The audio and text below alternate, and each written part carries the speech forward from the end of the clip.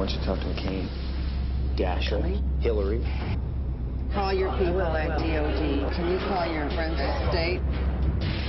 We can't afford not to be playing here. We're business people. K Street is not a politicized show.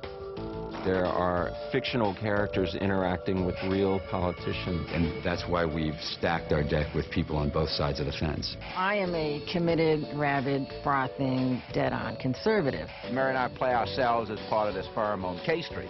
If anybody thinks that this guy's Mother Teresa, they're crazy. You know, who hasn't been indicted? Carville and Matlin, they are both so committed to a different point of view. Mike Diva is the quintessential Washington pro, if you will. I think that I can help by bringing people into it who are actually involved in the process today from the White House up on the Hill. George Clooney and Steven Soderbergh are very creative people who are interested in the political process. There is a real inside politic to this. We didn't want to do the show without them.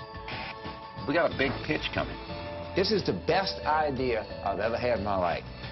So far, so good, huh? So far, so good. Yeah, the baptism of fire. You need to quit being so paranoid. What's the angle? Why would I want to write about this? We were talking about $5 billion. We've got to get it across to them that this is pretty important stuff. This is not a TV remote control. You don't control everything. It's a good thing. This is a great idea. And if for once we agree on something,